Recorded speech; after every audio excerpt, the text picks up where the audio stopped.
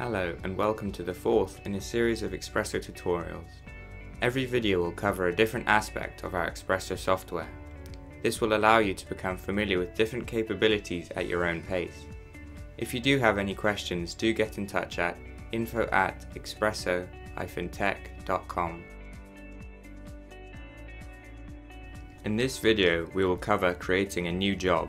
You would do this when your customer has accepted your quote for the job. There are two ways of creating a new job. The first is located under the Suggestions window. The second is the spanner icon in the navigation bar. Simply press this to open a new job. Here you select the customer. Then you fill out the description box with details regarding the job. In this example, the job type is an installation of 2 TV units. This has a fairly low priority of 3 as it is not urgent.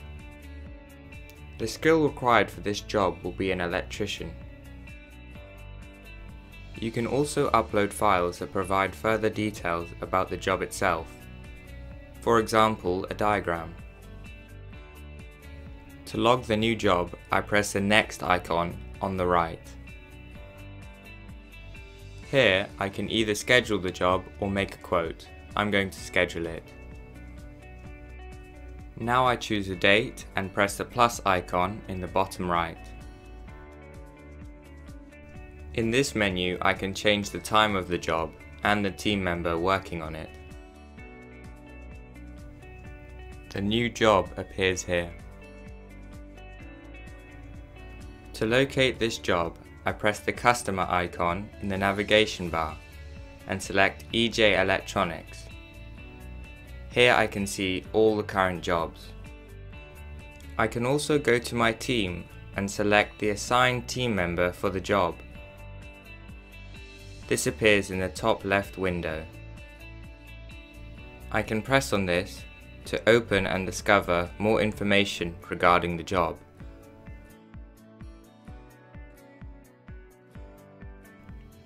The third method of locating a logged job involves using the Status Scoreboard window. Click the number in the New row.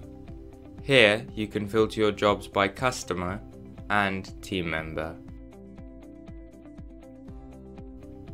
From the Home menu, you can view a job by clicking the All Open Jobs icon in the navigation bar.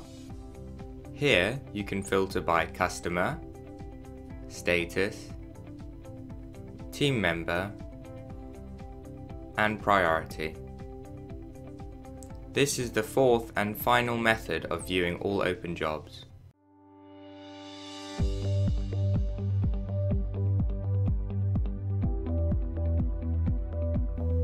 This has been tutorial 4, creating a new job.